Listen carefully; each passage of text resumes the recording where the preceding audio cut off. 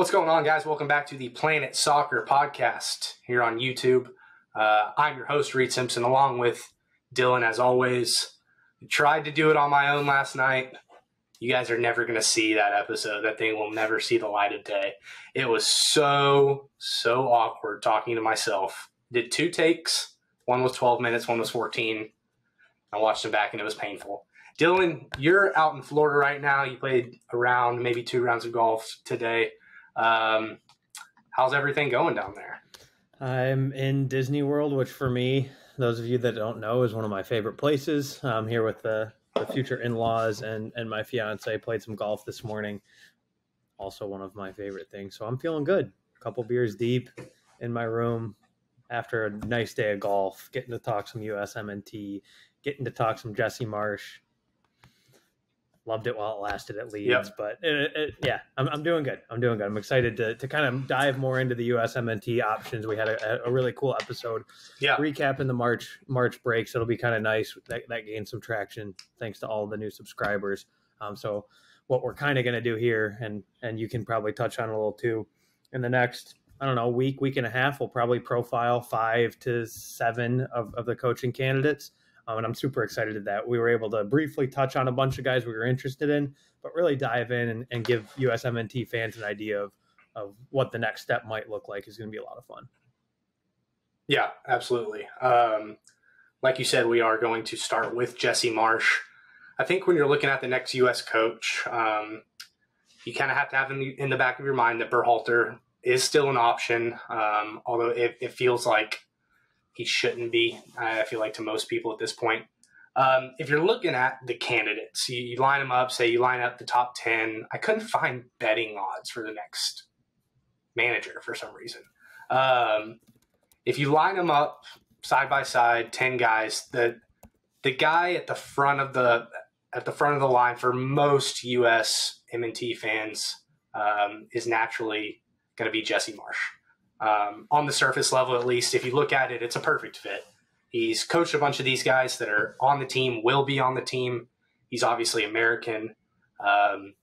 He got caught saying "we" when he was analyzing the USMNT in the World Cup. When he was still employed by Leeds.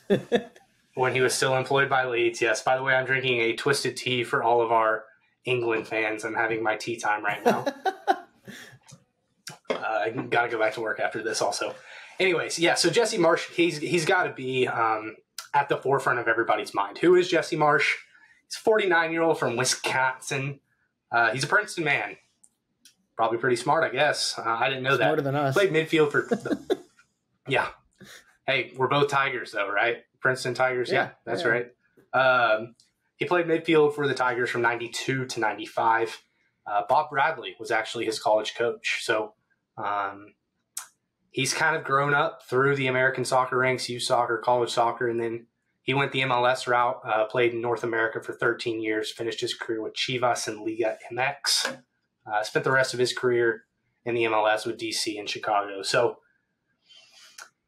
he's considered the United States' probably best continental coach right now, I would say, as far as where he's been, what he's done. He's coached in the Champions League. He's coached in the Premier League. He's coached in multiple Big 5 leagues. And then Red Bull Salzburg, which is, we just finished March Madness. If you want to talk mid-majors, they're like one of the best mid-majors in European soccer, I would say. Maybe not one of the best, but they're always going to make the tournament, So, Dylan, right off the bat, you think Jesse Marsch, what do you think? You want him? You don't want him? You're not sure? What do you think? He's probably my favorite safe bet. And I don't even know if safe is fair, like on the field. We'll dive into it more. There's some questions on is he adaptable enough formation wise? Is he too Leipzig or too Red Bull ingrained in his coaching career at this point in time? But on the surface, the players he's coached on a club level, the American ties, it seems like the safest no-brainer option. Obviously, there's more attractive, sexier names out there, but he's kind of a nice hybrid. I think he would excite the fan base for sure. I think there's a lot of people in the fan base that would be very passionate about the hire, but it's not necessarily that that super sexy European hire or South American hire that we've kind of flirted with at times in that previous episode. Yeah. So I think he's kind of the best safe option. And knowing USMNT, we like going the safe option a lot of times. So for me, with like realistic options, he would be at the top of my list, probably top 2 or 3. Yeah, definitely top 2 or 3. Kind of going through his background real fast, how he came up through the coaching ranks. His first gig was an assistant under Bob Bradley during the 2010 World Cup cycle on the for the U.S. men's national team. From there, he had a short stint with Montreal. Interesting little story about that. Kind of ironic also. He ended up leaving after 1 season. It was Montreal's debut in the MLS. He had a relatively good year based on expectations or compared to expectations, but it wasn't an ideological fit. Montreal's board wanted to bring in more experienced European players to compete now.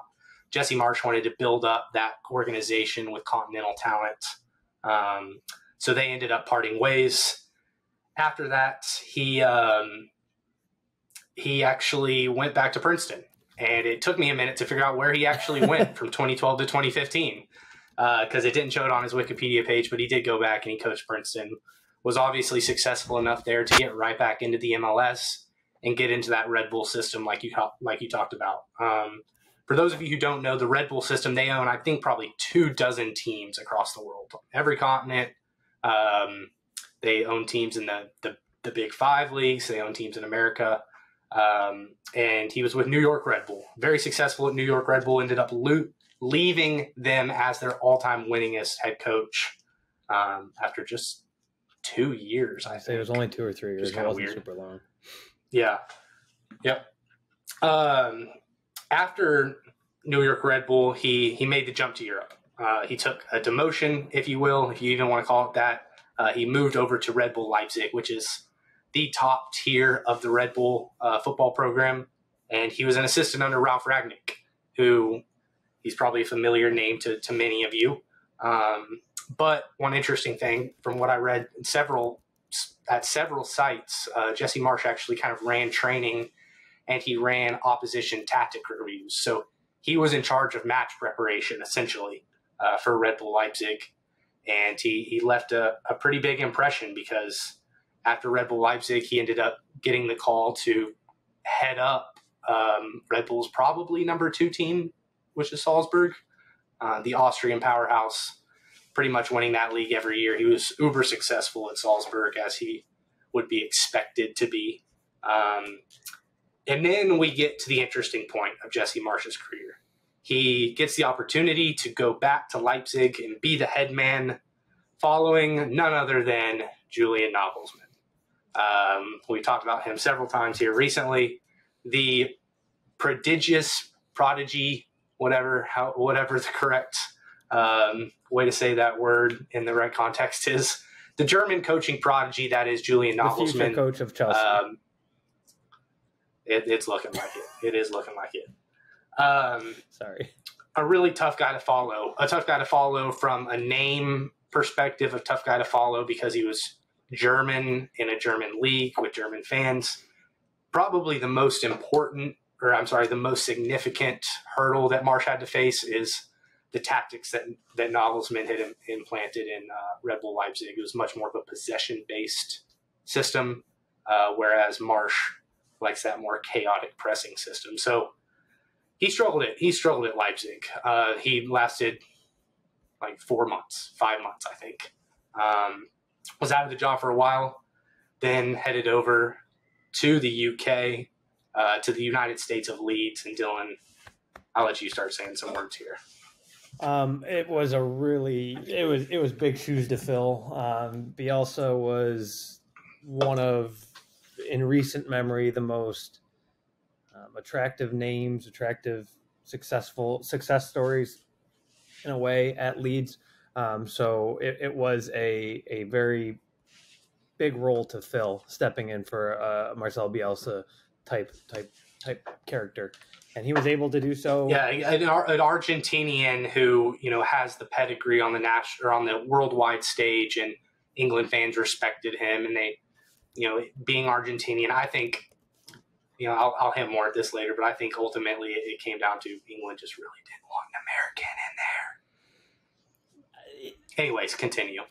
But he did have more so going back to his time, Bielsa's time at Leeds. It was he gained promotion for them and decent performances at top flight for a year or two.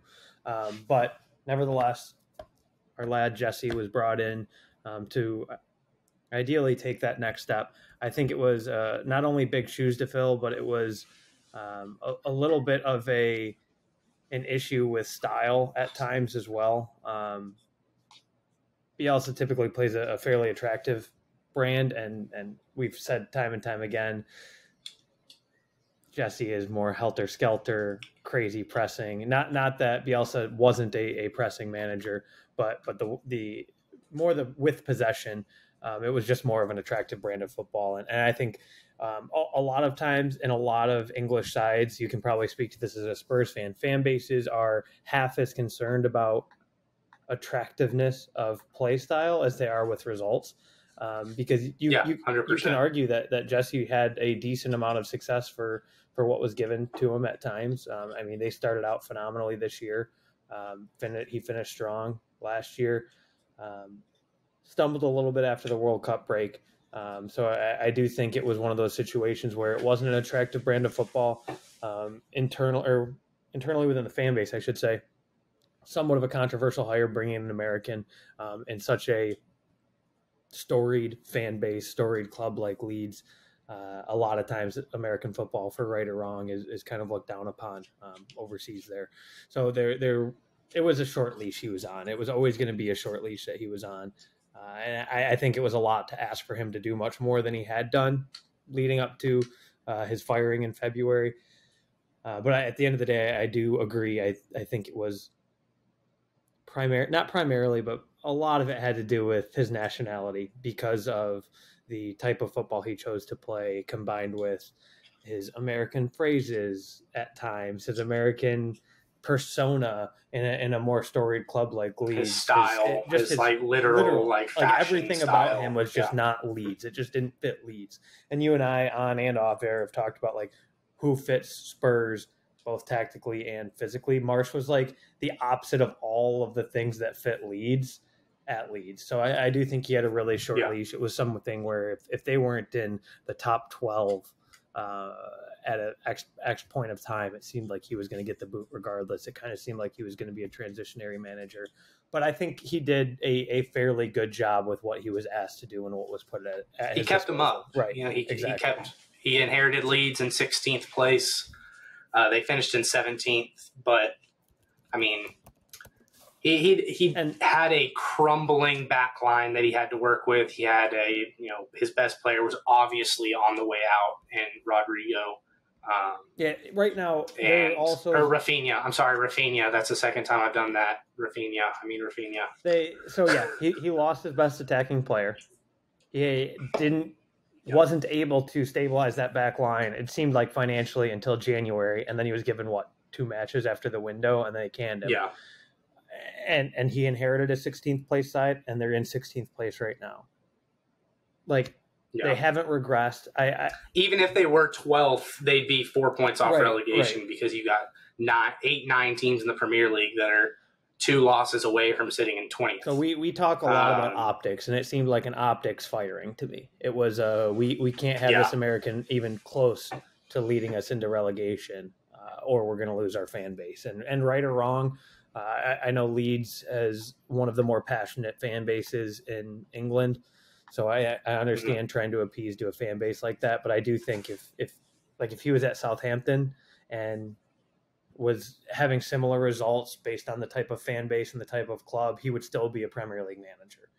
So in some respects, tying it back to USMNT, we're almost in a way, if he is the next hire. Yeah, that's what we're talking about. If he is the next hire, we're almost lucky that he was at Leeds because he would still have a job at 4 to 6 other Premier League clubs based on the job he's done right now and based off of where he was the team he was given when he took the job. So from a USMNT side, it's super frustrating seeing our best international coach get such of a short leash. But if it leads to him being the USMNT coach, then maybe there's a plus side in that. But I do agree. I do think a lot of his firing had to do with him being American and the team he was working for.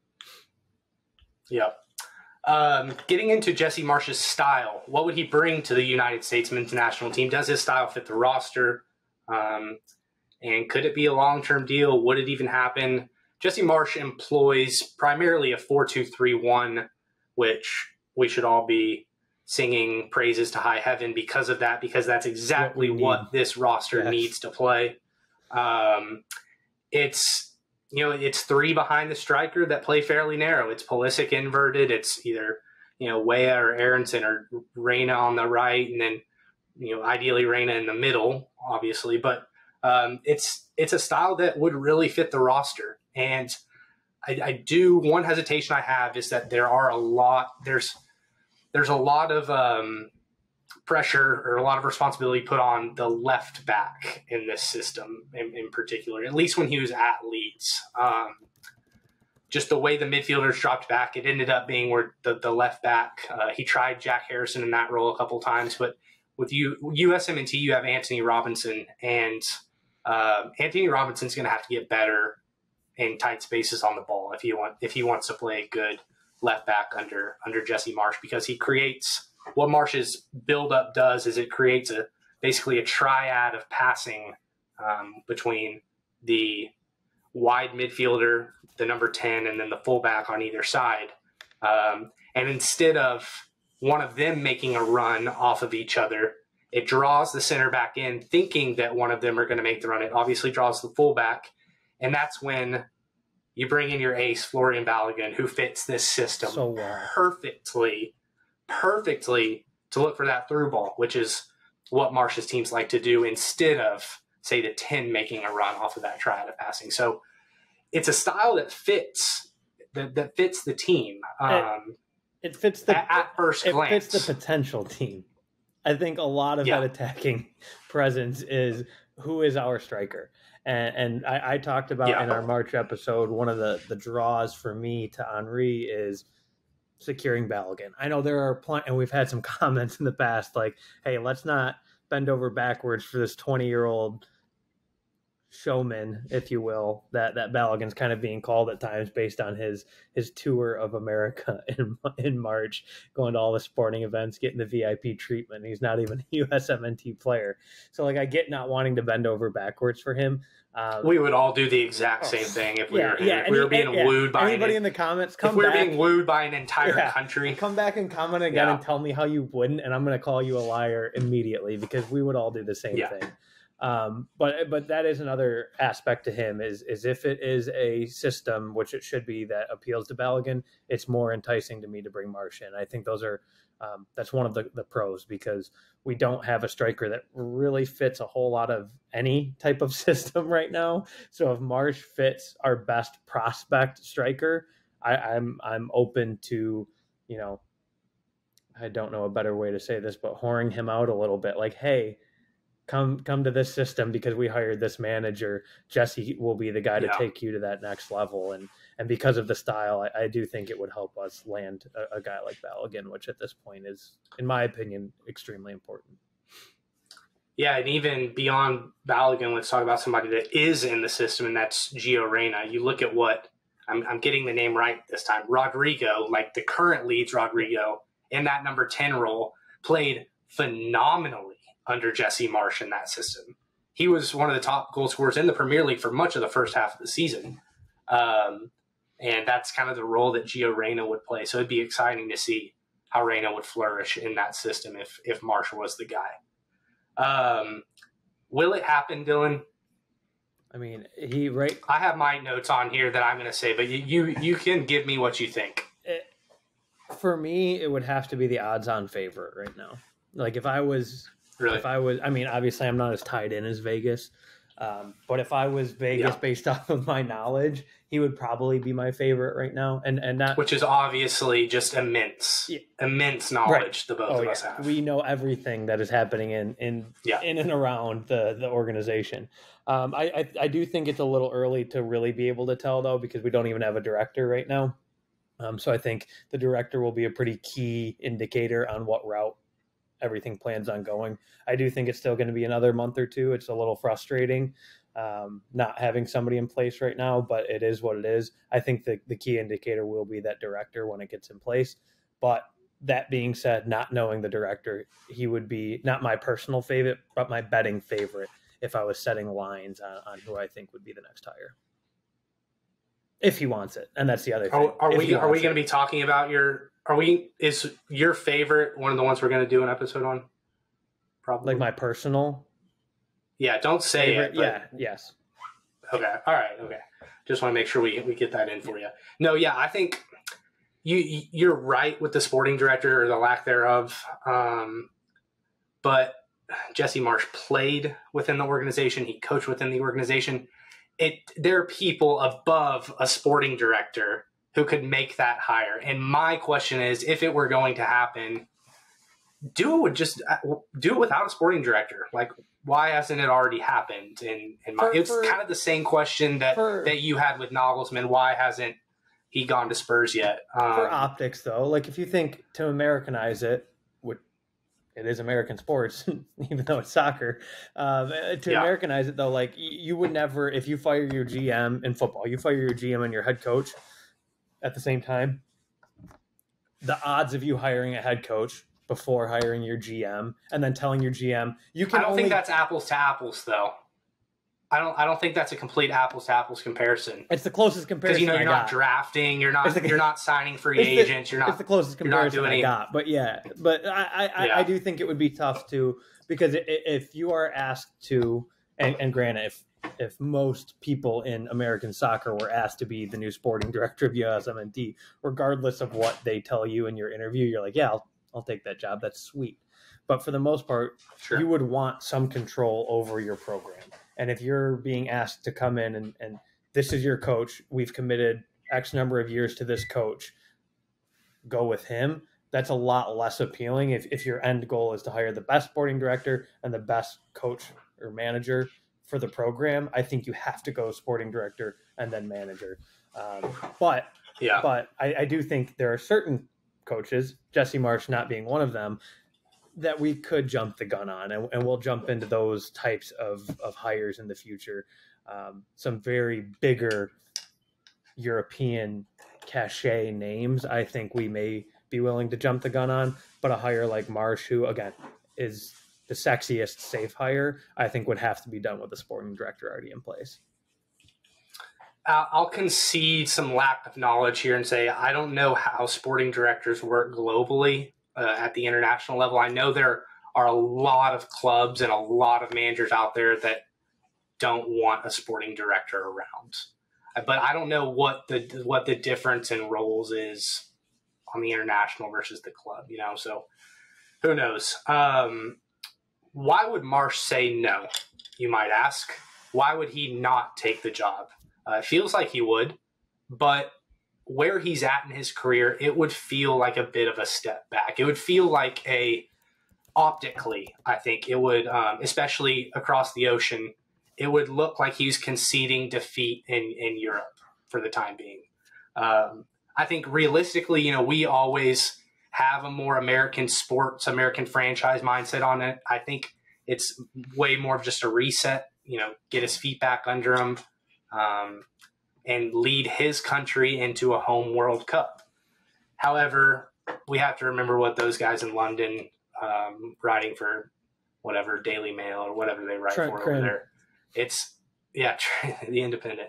I think it will be framed as a kind of heading back to America with his tail tucked between his legs, which would be hypocritical because unfair, if we get said names that are not said names, but the names that we're going to mention later, it would be a very different narrative. Right. So it would be a very taking a chance to grow their coaching career. And so the one thing, the rebuttal I'll give to a step back in his career is where else could he head? I only have one current opening in mind, and it opened in the last 24 hours.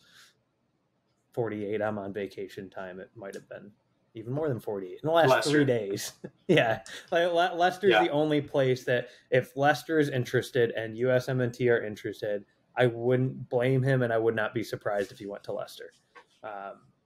With that being said, if Leicester goes a different direction, I don't know what else he can do. Would you rather?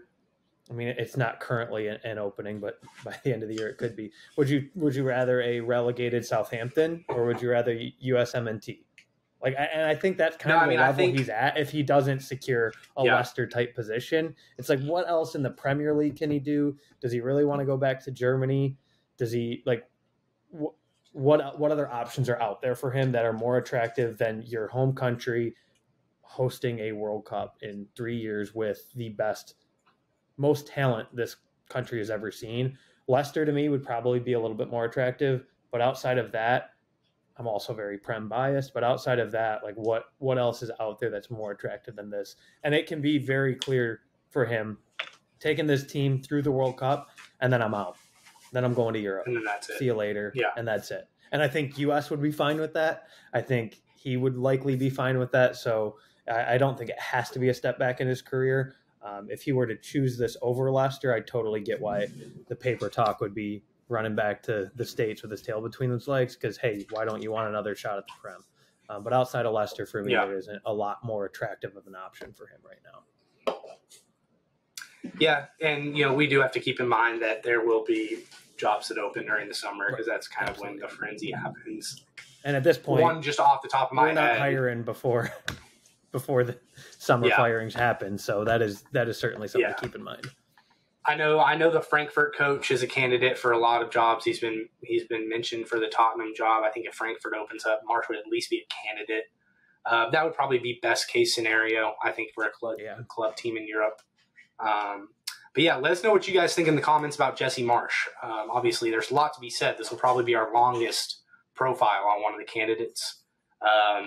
He's very fresh on our minds, and we love Jesse. He's the United States soccer's favorite uncle.